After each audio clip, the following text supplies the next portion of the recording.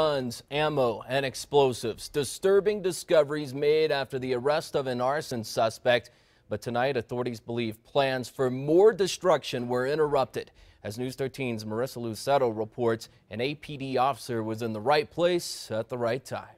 28-year-old David Hickman made his first appearance in federal court this morning. Now, investigators haven't charged him with other attacks we've seen in the past week, but they also tell us they're not looking for any other suspects. We've had multiple fires around the city that have attacked multiple businesses. But it was the last fire set here at the Old Navy off I-40 in San Mateo late Friday night that led police to David Hickman.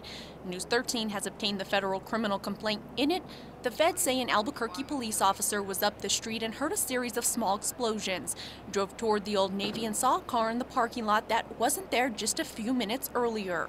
Then saw someone running into the Old Navy through broken windows. That attention led to that vehicle being stopped at Manal and Carlisle. When police took Hickman into custody, he had a loaded handgun in a holster, an AR-15 rifle, and a box full of containers of explosive material called tannerite on the seat and mason jars in the trunk.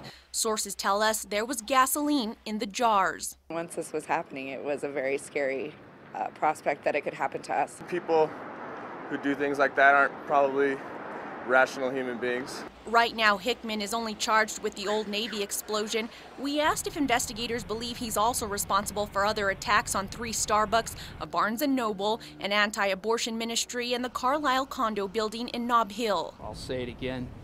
We do not believe that our community is in any harm. We believe that based on the arrest that was made early this morning, that our community is safe.